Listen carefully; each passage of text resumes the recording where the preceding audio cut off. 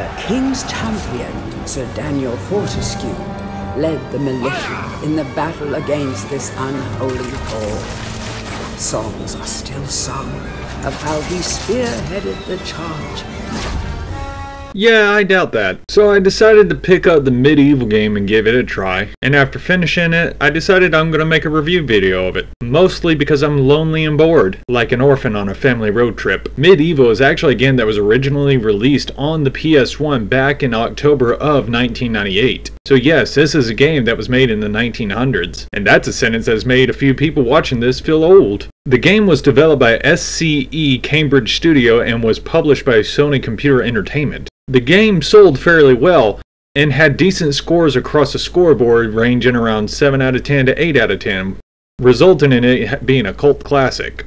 It would even go on to have its own sequel called Medieval 2, but today we're going to be talking about the remake for the PS4. This version was released in 2019, and this version of the game was developed by Other Ocean Emeryville, and again published by Sony Interactive Entertainment. For those who don't know what this game is a hack and slash adventure game where you play as a undead knight known as Sir Daniel Fortescue, an evil villain by the name of Zorak. Bloody hell, that's a face only a mother can fix with a brick. Has decided to make another attempt to try to take over everything, and in doing so has resurrected Sir Daniel. And as you see at Sir Daniel's physique, he has lost quite a bit of weight. Who would have thought that an arrow to the head would have been the best dietary plan? Now here's a little backstory on Sir Daniel and Zorak. Turns out Zorak used to be the king's jester 500 years ago, but was kicked out of the kingdom for dabbling in necromancy. Talk about trying to get some deadlifting in. And then we had the main character, Sir Daniel. As it turns out, Daniel is not exactly a great knight. Back when he was alive with flesh and meat on his bones, he would go around telling the king great stories of achievements that he had done even though he had never done those achievements, and would go on to receive positions that he did not deserve and did not earn, which is how he managed to land the position of leading the charge against Zorak 500 years ago. And karma decided to come back to him in the form of an arrow. And as you play the game, you will come across other characters who know about Sir Daniel's past and will mock him for it. But Sir Daniel is determined to prove himself as a knight in his second life. The hero of Gallowmere who fell at the first charge. The fog of war and the shrouds of time conspire to turn the arrow fodder into the saviour of the day. But we knows better. Yeah, that's right, Daniel. You tell him. You keep a stiff upper lip. Stiff upper tooth?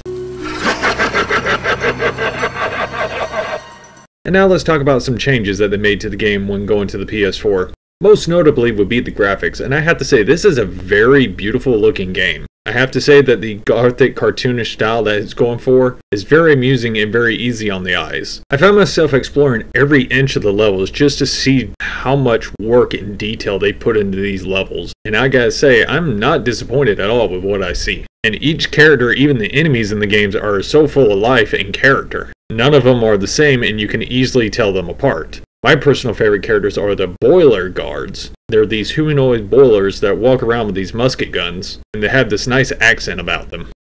Hurry, comrades, tear this place apart.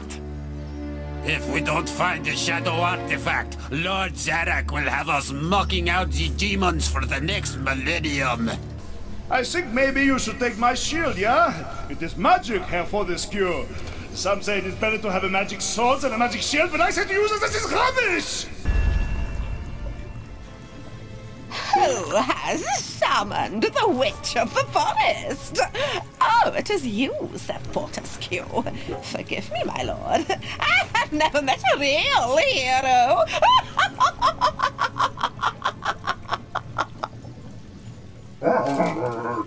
But with the better graphics, it does seem to come at a cost.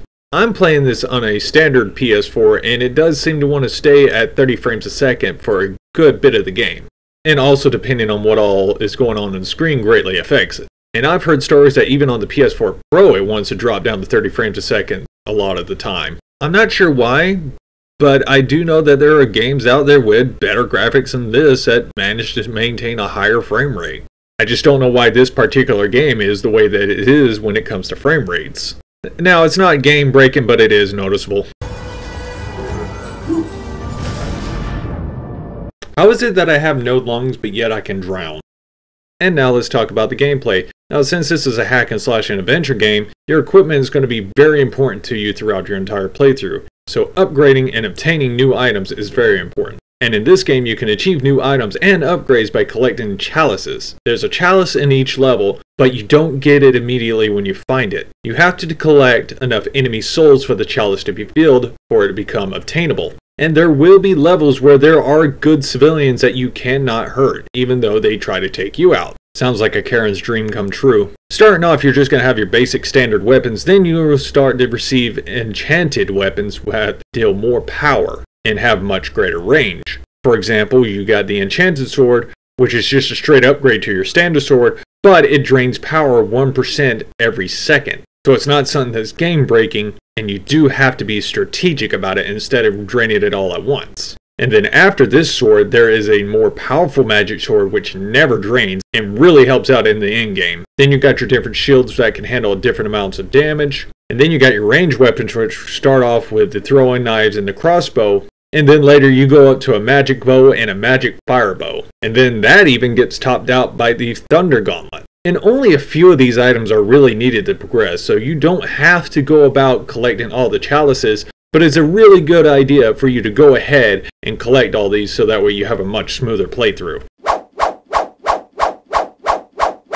Seems like Sir Daniel stores all that stress in his head. Despite all that's been changed to it, which is mostly the graphics, I recommend it. It's not a perfect game, but it's a fun game nonetheless. Yeah, it might be a 7 out of 10, but it's a game that's got its own character, style, and attitude about it. If you're someone who just likes to play video games to waste time or have fun, I recommend it. If you're someone who likes going on nostalgia trips, I highly recommend it, because this game is basically just an exact copy of the original, just with graphic updates and a few secrets added here and there. And if you do complete a certain amount of stuff in the game, you do unlock the original PS1 version of Medieval. Though I have to correct myself on that statement, it's not a certain amount, it's if you complete the game 100%. Because they did add this new feature called Lost Souls. After a certain point into the game, you'll start to collect these Lost Souls, and each one has a little mini game that you have to do in a different level for each soul that you collect. And after you complete it up to 100%, you can play the original game in its original glory. And as you can see in my video, you don't have any of the original gameplay going. Why? Because I'm a lazy individual. And also, I didn't realize it at the time of making this video. And that's all I have for this video. I hope you enjoyed it. If not, destroy me in the comments down below, because I actually do love seeing how creative people get with their insults.